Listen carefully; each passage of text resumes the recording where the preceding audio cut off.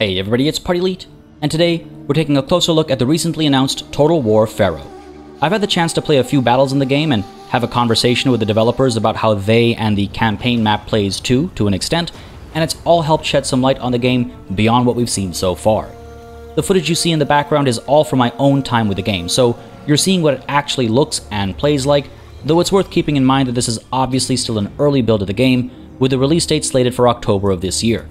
With that said, October's not that far away either, so this video is going to talk about some potential issues that the devs should look to address before then, while also highlighting what I think is looking pretty good. Without further ado, let's begin. First, for some context, I got to play 3 separate battles that all showed off a variety of mechanics that we're familiar with as fans of the series, alongside the key new one on the battlefield: dynamic weather. Naturally, we've seen weather in past Total War games, but with Pharaoh, we're going to see weather change mid-battle, going from one state to another. It only changes once per battle, but even still, this is interesting in a few different ways, and it actually had an impact in battle, unlike some of the other systems we'll be discussing in just a moment. We saw, in one battle, clear skies turn to a sandstorm. In another, we saw thunderstorms roll through, and in the last, a heat wave. As per my chat with the developers, on the campaign map, different regions will be prone to different weather conditions affected by the different seasons too. When going into a battle on the campaign map, you'll be given a heads up on starting conditions, as in previous historical titles, but now you'll also get a heads up on what the weather might change into partway through the battle. This can have a variety of impacts, both familiar and new. Rain can reduce accuracy on ranged units and make it harder for things to catch fire. But new to Pharaoh, it can also turn dirt into mud, changing how the battlefield plays as weather shifts occur. On the flip side, a heat wave will dry mud into dirt, and will make it easier for things to catch fire, while also making fatigue management that much more important. Thunderstorms will have all the impacts of rain, while also causing morale damage, which is a pretty cool way for weather to impact battle. Seeing my enemies barely hanging in there and then suddenly giving up on the fight at the first crack of thunder was extremely satisfying. Finally, sandstorms had a pretty hefty impact on range units. They had significantly reduced range and overall reduced efficiency. Sandstorms also caused trickle damage to every unit, and if you've ever been caught in a proper sandstorm, you'll understand why. These were all varied enough, and it's nice to see weather change mid-battle. You actually need to consider your army composition and think about your approach accordingly. Will your archers be as effective when the sandstorm eventually rolls in? Can you do just enough morale damage and let the thunderstorm finish the job? It's a nice new idea, and I can't wait to see it in action across the full game. With that discussed, I think we can all pretty clearly see the Total War Saga Troy DNA in this game. Even beyond what you can see in the footage here, you can expect things like multiple resources and a lack of naval battles, but I don't think any of that is a surprise to anybody. The extent to which things remain unchanged is honestly not a good look, especially for a full-price game. A particular issue here is the UI. It looks pretty much exactly like Troy. Sure, there's some slight restructuring here and there, and thematically it uses different textures and color schemes, but by and large, it just feels like Troy UI, in particular with regards to my least favorite part of the Troy UI, the unit cards. They feel, for lack of a better word, uninspired. Ancient Egypt is paired with such evocative imagery, and it just feels like a bit of a shame not to use it at every given opportunity. That aside, it all feels a little chunky and cumbersome. The Warhammer UI remains some of the cleanest to come out of Total War in recent years, and I do think it makes a world of difference. Visuals aside, there are a few mechanical similarities too, particularly as it pertains to unit weight classes and the focus on infantry and chariots. That latter bit goes without saying. This is the Bronze Age after all, and so it makes sense that we're going to focus on those unit classes. With the return of weight classes, we're seeing a similar attempt at differentiating these units here as we did in Troy. And while I liked it on paper with Troy, it didn't really amount to anything on the battlefield. It didn't matter. And here with Pharaoh, I once again feel the same way as I played the 3 battles. Weight just didn't factor in. Sure, their stats are marginally different, but as I said in my previous video about Pharaoh, I want weight to make a noticeable difference. The impact of a charge from heavy infantry should be very different from light infantry.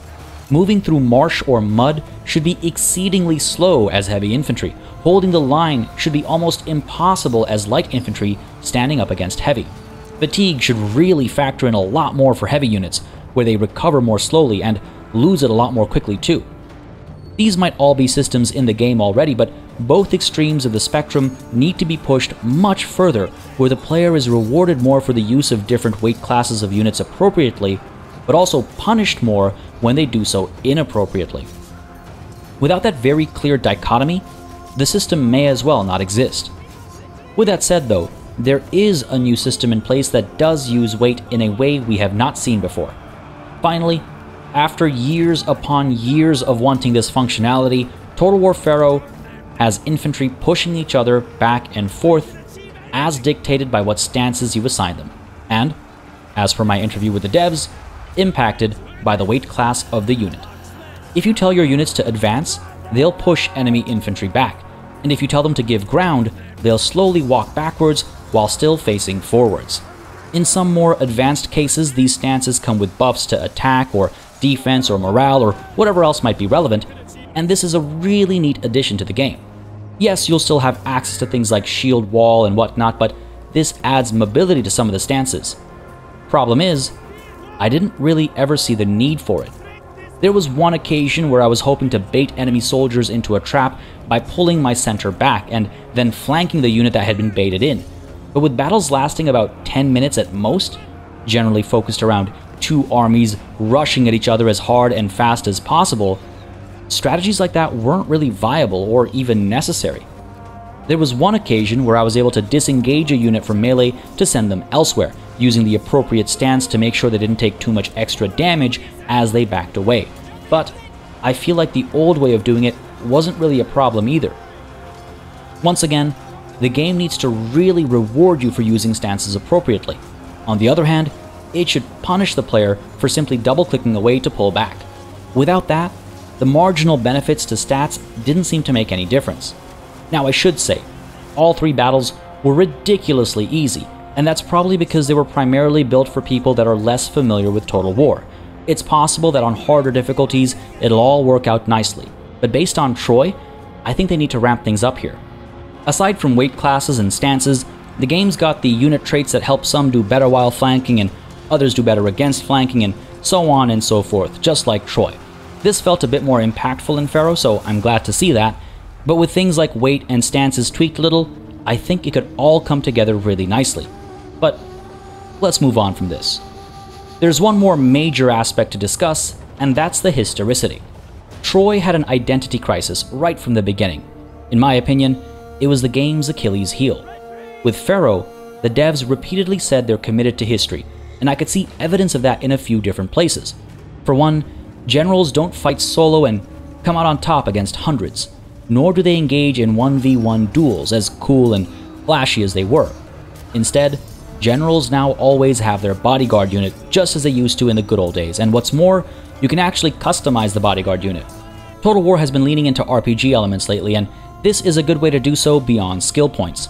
Depending on the battle you're heading into, you can choose to have your general and bodyguard unit on chariots or on foot. You can arm them with different kinds of weapons and armor and shields and so on and so forth. You can make these adjustments on the fly, so there's potential for a strategic layer here, though we'll see exactly how it feels when we get our hands on the campaign map. On the battlefield itself, it's nice to see the bodyguards, and beyond that, I'm glad to see the general abilities return to something a bit more grounded and believable. No longer will you be able to heal a unit with a click of a button. Instead, we've got the more familiar rallying cries that bolster nearby units, a far more believable unit ability. Certain other elite units have access to such abilities too, but again, they're all pretty grounded. On the topic of healing though, I do want to point out a very interesting bit from the third battle we had access to, the siege battle. While the fight itself was relatively easy and stayed mostly at the walls, there were key objectives that the attacker was trying to capture, as we've seen in previous games. But one of these objectives was a temple, and any unit that stayed within the capture area of said temple while having control over it would heal at a slow rate, as long as they stayed there. While I never had to use this during the battle, I can see circumstances where it might help on harder difficulties, or when you're outnumbered, or when you need to just prolong a battle as long as possible. And what I like about this is that it's a great way to translate the very gamey ability to heal units mid-battle into something at least somewhat believable. Hurt units going to the temple for the healers that are residing there to patch them up as best as possible is significantly more grounded than a random ability that gets popped in the middle of the fight, and it comes with some negative impacts to the player too, such as having to pull the unit back in the first place and keep them away from the fighting to hopefully be used more effectively later. Sure, it's not hyper-realistic because people don't heal from wounds that quickly, etc., but it's trying to find that sweet spot between realism and video game, and I think there's an interesting idea here for sure. Another element that I quite liked was armor degradation. Units all have armor stats as before, but they also have a degradation level now. Being in combat makes it drop, and so as it goes from 100% to 0%, so too does the overall armor stat of the unit, making it that much more susceptible to damage. I think that's just a plain good idea, and I want to see it in all historical Total War games moving forward. It made a noticeable impact, but honestly, I wouldn't mind seeing it be a bit more aggressive. Maybe I'm just a masochist though. Let's briefly discuss the audio-visual experience here too. Again, this is obviously not a review, but I just want to touch on the good and the bad here and hope that the devs can use that to push things in the right direction. I already talked about the UI elements earlier in the video, and I definitely think we need to see banners on the battlefield. The austere icons aren't enough to make the battlefields feel alive, and CA have done such a good job of making gorgeous faction flags, but then they don't actually use them. It's a bit of a shame. But I've beaten those dead horses plenty enough, I think, so with them kicked once more each, let's turn our attention to other matters. For one, the music is absolutely spot on. I have nothing but pure excitement to hear what else they've got on that front. That aside, the environment art is really quite nice.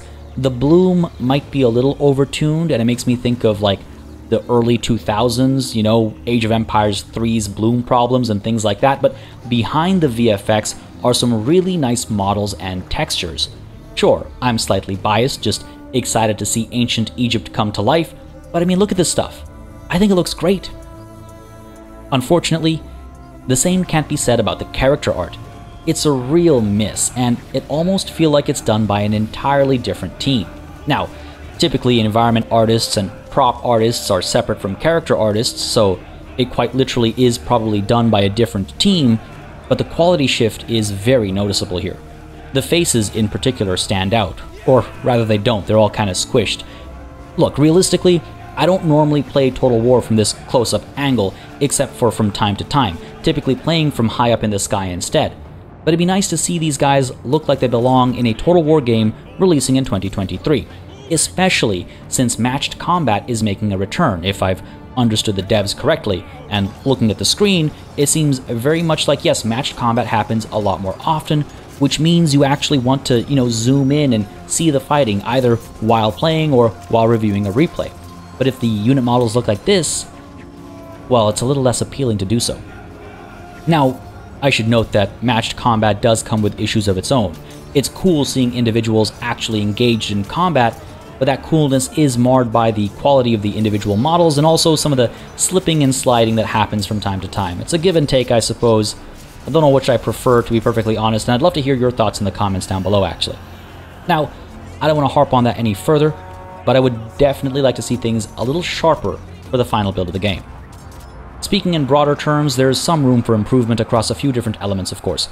I imagine some of this stuff is already being addressed, like how chariots don't have enough oomph to their charges, but it's possible that some are going to stay as they are, like how attacking archers will sometimes shoot fiery arrows at the walls, having them bounce off and set the grass ablaze, eventually lighting up their own siege equipment.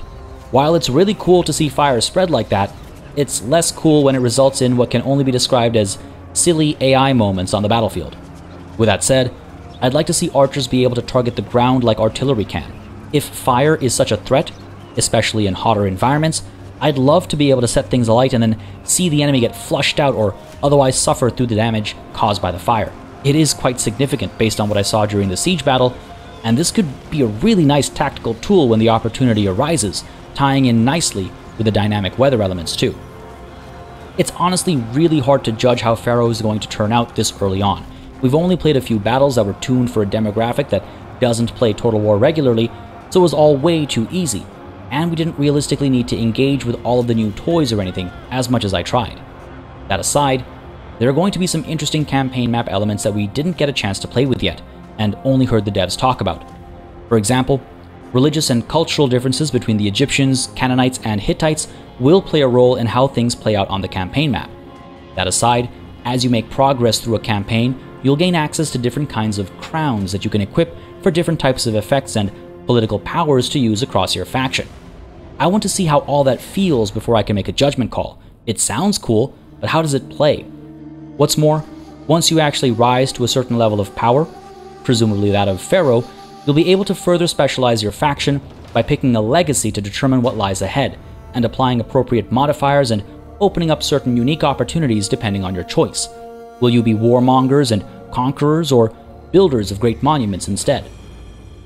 We already talked previously about how weather systems and multiple resources will work, with the latter being similar to Troy, and there's also a system that allows you to recruit local units as you travel to far-off lands.